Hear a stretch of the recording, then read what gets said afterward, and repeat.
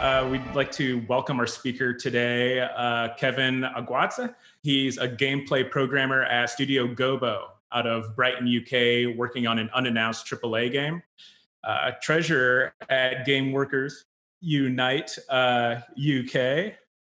In chat, you can ask Kevin about the state of unionization in the global games industry, how unions may affect the game industry, things like that. So we're going to try to steer clear out of away from topics that involve very specific, country-based labor laws.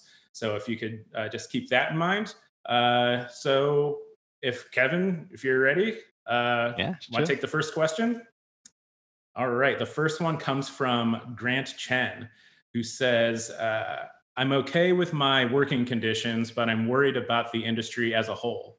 Should I be trying to push for unions at my current job, or should I try to help others unionize? What actions should I take?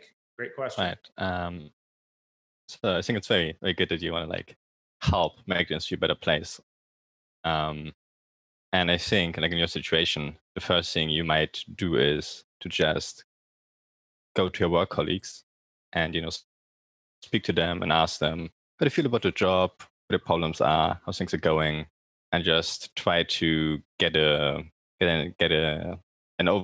oversight, an overview of what the problems and positive things are that your colleagues have to say about your work, and sort of get an overview about are there particular groups of people that have particular issues, certain minorities or women or a particular department, like maybe, the team lead of the program is a very different management style, let's say, than maybe the lead game designer, and sort of trying to figure out in your own company, speaking just to your colleagues sort of casually, how do they feel about work? What are their issues and what might they be able to do about it?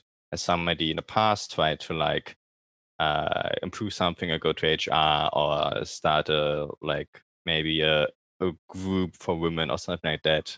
Did something that happened in the past? How did it go? Why did it fail? Why did it succeed? And sort of try to work out how your workplace is structured and where the issues are, and trying to figure out how you can improve it with your colleagues. And then there's sort of the very, very first step of organizing. At some point, you might decide, hey, I need help with legal advice on manpower or capacities. So you might get in contact with a union or decide to join a union with your colleagues. And then that union will help you do that, what I just described, more effectively and more streamlined.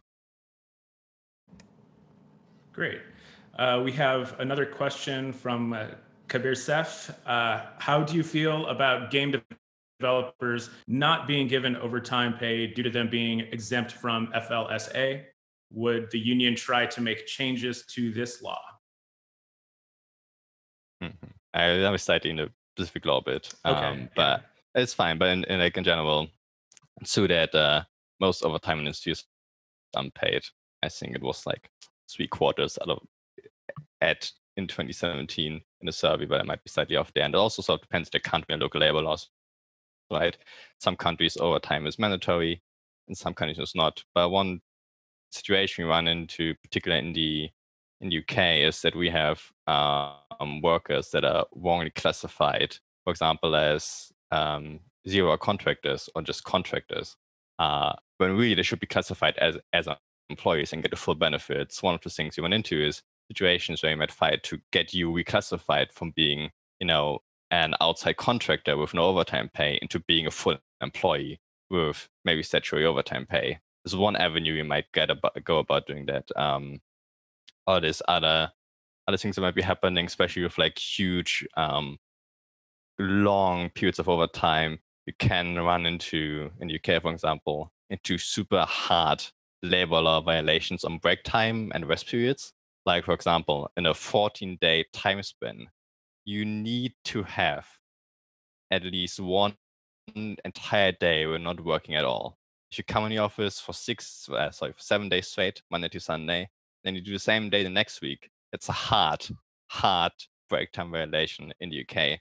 And, there are legal avenues, so we usually don't start with the full lawsuit legal avenue. We try to talk to other people at the company, as I said, and try to figure out, are other people working overtime? Is it unpaid? How much do they work? Do some people get paid and other people not? Do some people get paid more over time than others? With an interesting case where in language translation, sort of Nord European languages were paid at a higher rate than South European languages, which there were cases in the past where that was a basis for like a discriminatory suit based on sort of discrimination towards more believe in southern languages being paid differently in like rates. But sort of the puzzle would be trying to figure out, try to get an overview of what's happening in the tech company who gets overtime pay. Then approach management just informally. Probably you might do that. Then the union approaching management informally, then saying, okay, this is the state, and we think there might be a case for a lawsuit or another avenue, or there has been a clear violation in the past, and here's what we will do if you don't fix it. And then we slightly escalate bit by bit into maybe doing a full-blown lawsuit or something else. Maybe sometimes even bosses don't really know labor law all that well, especially in big international companies. So sometimes they're like, oh, I didn't know that you couldn't do that. Sometimes you just need to sort of poke and say, hey, what you're doing here is really not okay. And then they're like, oh, sometimes that does happen. Bosses don't know everything. Let's keep that in mind. Olivia Schweers asks, any best practices for someone new to the industry who has concerns about reported working conditions?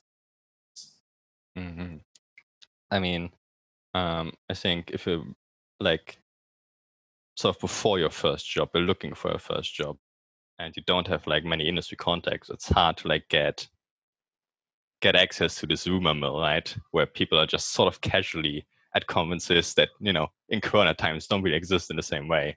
Or local meetups that just, talk about their workplace. And usually I'd say that if you're interested in a job or a location, go there, go to like local events, go to conferences, try to speak to people, figure out what they think about their employer. And usually after like a beer or two, they'll tell you a lot, probably more than they should.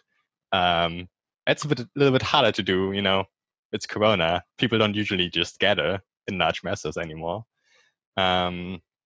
So you can, and this happened to me, someone just hit me up on LinkedIn and I was like, hey, can I ask you a couple of questions about your company? Do you like it there? And I was like, sure. I help that person out. You can try to identify people that work there, try to speak to them, see what they think. If you're already working there, it's a larger company. As I said, this might be entirely possible that certain apartments or locations or buildings or other sort of splits have very different conditions and issues than other ones. So it's always good to, speak to your colleagues, especially more diverse ones, If you're a man, try to speak to some women. If you're a white person, try to speak to some people of color and see what their experience is like at the company to get a better overview about sort of the entire company culture. Great. Great questions so far. Keep them coming. I'll try to get them all in here. This one's from Becky Grady. There are so many different roles in the games industry, developers, designers, project managers, community, etc., who have very different needs and challenges. Are current initiatives looking to unionize games industry workers as a whole, or focusing on one area, such specifically one discipline?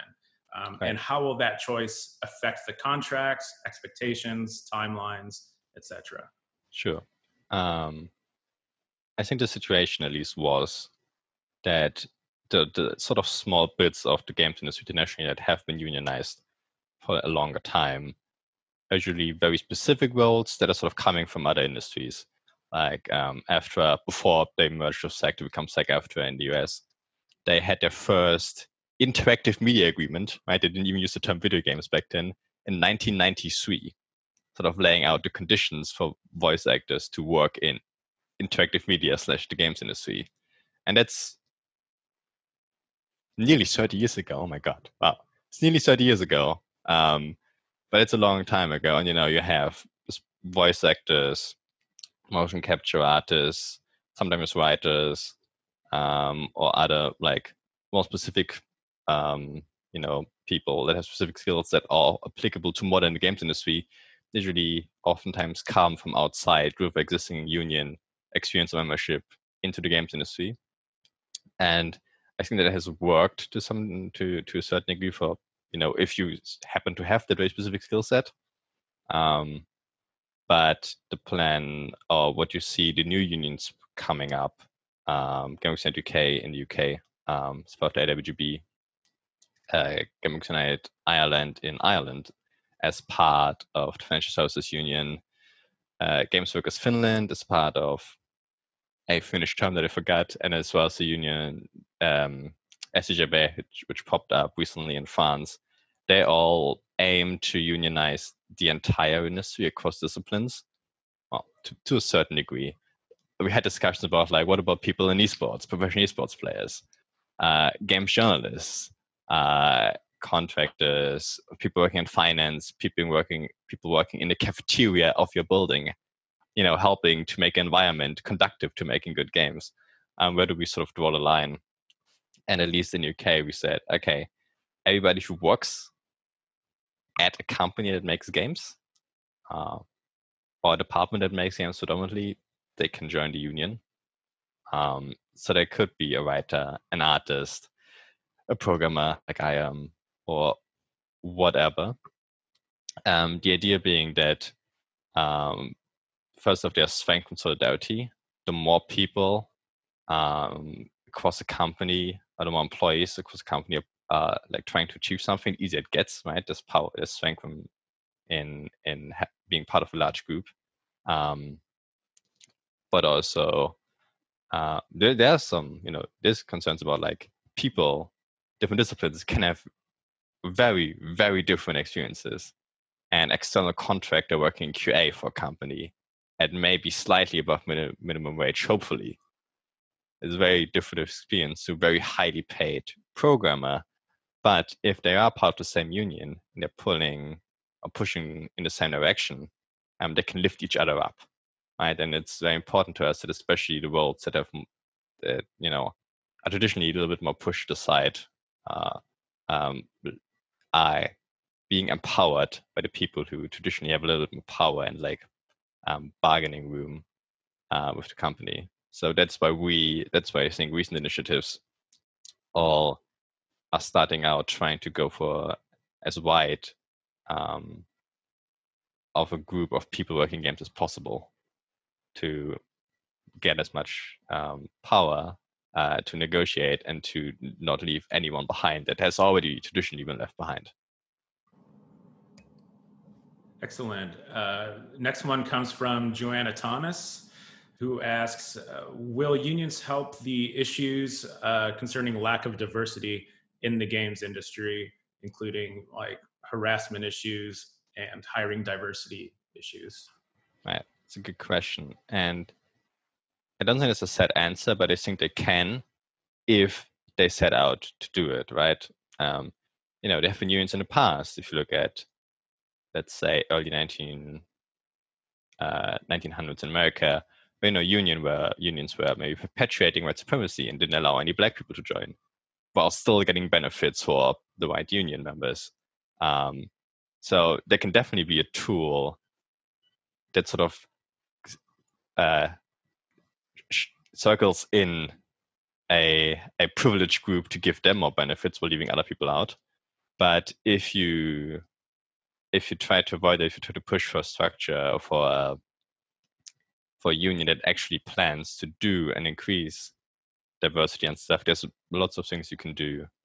I'm looking, for example, at a lot of the unionization that has been happening in games writing, like Vice or other places in the US, where in their bargaining contract they push very hard to get the company to spend more money on diversity or have better reporting processes for sexual harassment. Or I think it was a Vice Media, but they especially pushed to give trans employees a better healthcare because they usually have higher medical needs than non-trans employees. And if it's a goal that you set, and it's a priority for the union as a whole, then I think there can be a very strong tool to achieve that. But they don't necessarily have to be. And there are bad examples. A police union will not probably make the US police much more diverse and friendly. but it still like gives this particular group of police officers a lot of power that maybe they shouldn't have, but it's a different discussion. But I think, yeah, unions are a tool to achieve something, and what you achieve with them really depends on how the union is made up and who's in it and who's not. Great. Moving on, next one, getting some upvotes. One from Andrew Ross, who asks, what can press and players do to help workers unionize?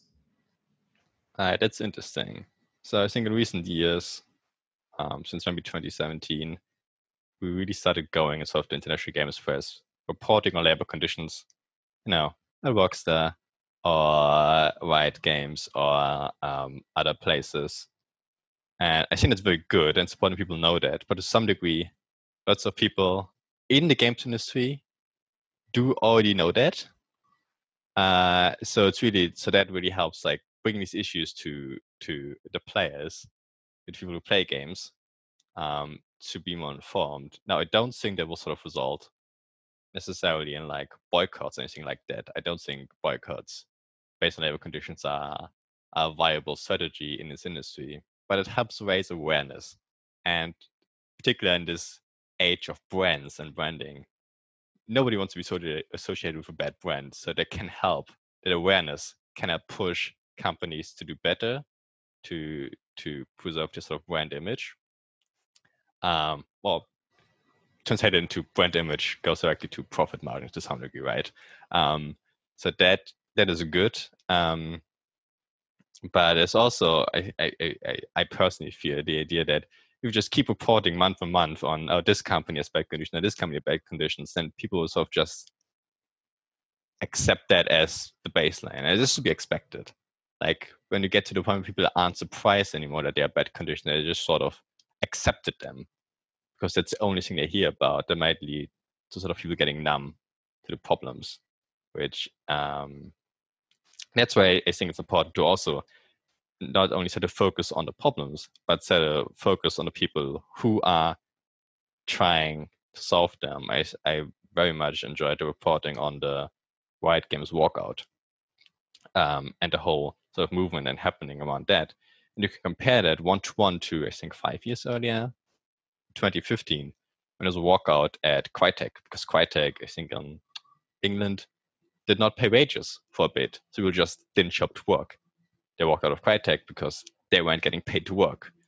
And it was reporting sort of on that. But if you compare that reporting to reporting about the walkout at Riot Games, it's night and day on focus on the people doing the actual organizing on the ground. Ooh, you might hear that in the background, something is going on here. But just setting a focus on the people affected and the people trying to help themselves, rather than just that the issue is sort of, well, there is an issue that exists. End of article. Yeah, great. How about this one is interesting. It's from Gabe Pofker. What role can worker-owned cooperative studios play in supporting unions and unionization? Do you have any thoughts on that, Kevin?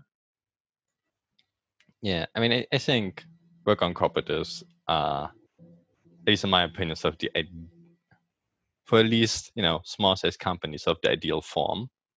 But I also don't think that right in the next decade or two, everybody's going to switch to being a worker-owned cooperative.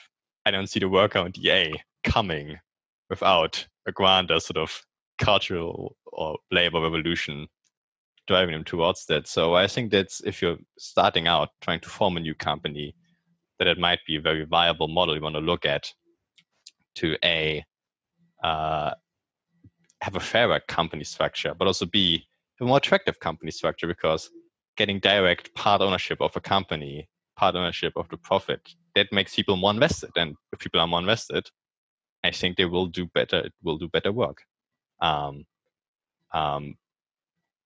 So, but also, if you're in a very big company or a very international company, or a company that's just too unwieldy to have everyone be a part owner, then I think is where a union would slot in with a collective bargaining agreement, right? Where the wider employeeship is part of the union that sets out or negotiates a collective bargaining agreement with the company that sets out working conditions, reimbursements, bonus pay, and that kind of stuff for everybody working at the company. And sort of, applies for everybody, but slightly depending on which country you're in, but collective bargaining agreements can just apply to everybody working at the location, and even new people joining and that kind of stuff. I remember talking once to the owner of a small indie company who said, like, you're talking about, like, yeah, what happens if your small product just blows up and becomes hyper successful? How much of a small company is just, based on gentlemen's agreements and sort of vague understandings that things should be fine, but you throw $1 million at any group of people, and these sort of gentlemen, nice social rules and regulations start breaking down. So I said to him that maybe he wants to just maybe benefit in having a union with a collective bargaining agreement, because now the union can worry about making sure that people are happy, and he doesn't have to worry as much about making sure that people are happy and figuring out what their issues are. The union will do that for him and negotiate with him to make sure people get what they want. But also, if the collective bargaining agreement contains rules about, hey, profit shares or things like that the people, that the employees discussed themselves and worked out and bargained for, that sort of means that the employees will feel like that is sort of fair, and that feeling of fairness that you have if you're part of a worker-owned cooperative can sort of be replicated by adding these sorts of things into a collective bargaining agreement with the company as a whole. Great. Tobias Heusner asks, as the industry is quite global and unions usually are bound to national laws, how could this problem be addressed for our industry, creating one international standard and avoiding the fragmentation as it is common in other industries? So how can this be more of an international movement and not be fragmented? That's a very good point. There are some few unions that try to operate entirely globally. The International Workers of the World, the IWGB, is one that tries to do that. But as a person said, in specific countries, you get specific labor laws and need to incorporate in specific things. Probably membership currency are split. So it's not really like one entirely global organization, but they try as much as they can to push towards that, which I think is an interesting idea. But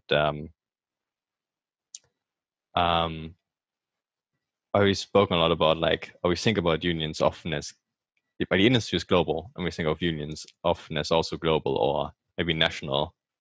It's entirely possible to have a union for a company of 20 people in the UK. A union is just for that one company and worries about that one company. Like lots of unions, spring up back in the day where particular companies or, miners in one mine had issues. So they unionized to make the issues at that mine be better. And I think on that level, you maybe don't need to worry about the international. You can just worry about your own particular issues at your workplace. But of course, in this globalized economy, there's the threat of outsourcing, or if you're part of a big international company, then they might decide to shut that location down and outsource to somewhere else. Is a threat that a lot of people have. Sort of, if you push too far, if you demand too much, they might just make the whole thing go away. To which they say, well, nobody opens up an office building in San Francisco and hires highly paid engineers to then immediately throw the whole thing away once they start demanding a little bit more. Maybe start demanding a little bit more for the people who aren't as highly paid as they are. But I've been going around Europe a bit in the recent couple of years, speaking to unions in Sweden and Denmark, France, Finland. And there, I remember I was talking to a member of Unionen, which is sort of the biggest Swedish union as a whole, and Sweden being a very unionist country in general, big union membership. He was telling me that they have enough money in their war chest so that every single member of the union could go on strike for multiple years and not get paid anything. They have that war chest that allows them to have a lot of bargaining power because they can literally strike for forever, essentially.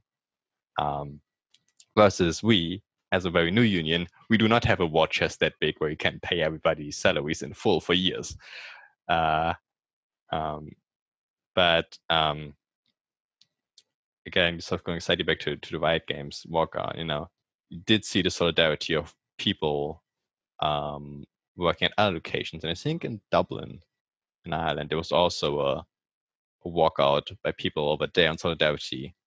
And I think in this more globally connected world, it's much easier for struggles in one region or one arm of the company to reach people working in other regions or other parts of a company and to have solidarity action across the globe. It's much easier than it was, before the digital age. So I think there's definitely the possibilities to coordinate and cooperate across borders. And again, just as we said, okay, we want to get as much different people inside of a union. So the more privileged people can help the less privileged people, whatever the particular privilege may be. Same is true for across borders. If multiple unions across borders of a company cooperate, then if the highly paid engineers in San Francisco can stand in solidarity with the maybe definitely this highly paid QA testers in India, that very much can help with bargaining power and improving the situation. Great. All right. We have about 2 minutes left. Let's try to get 2 more in. There's one just came in from Ryan Lippert. What, if anything, could I do between now and when this person graduates law school shortly? What can they do between now and then to get some relevant experience in this area? And are there any specific reading recommendations? This person's interested in getting into this subject. Reading recommendations and law school. I just assume from the term law school that it's about the US. In which case, what you should do as a lawyer in the US, sort of outside of my knowledge. But when it comes to sort of general reading recommendations, I don't know. You can show a book in camera. Secret. Yeah. Right. Nope. Secrets of a Successful Organizer by Labor Notes. Is a book that sort of lays out, okay, how do I approach organizing my workplace from sort of start to finish? What are things to look out for? What are things that organizers have learned over the decades of organizing? And this book, as well as like other books by Labor Notes, are very good resources about organizing. When it comes to legal resources, well, I guess kind of familiar with the National Labor Relationship Act. But as I said in the beginning, that's sort of outside of my realm of knowledge. I think that's probably all they need. They want a little resource, and then we'll go over where you can find Kevin and his organization online. Let's try to get this one in. Gabriel Meikle, sorry, pronunciation. I don't have the temperament to organize or lead a union. However, I would like to join one. Am I doomed to a unionless country if most everyone is like me? What can I do to still contribute? Unionist make it country. A quick one. Well, I would say there's no country that is entirely unionist. If you want to join a union, there's only one in your country that would accept you, and I could maybe help you get started on doing more. But in general, if there's a union you can join, money does definitely help people to do stuff. I know that very much as a treasurer. Having money allows us to take on pro bono cases or work with lawyers and do all kinds of stuff. So just joining a union and paying the membership fees will definitely help them.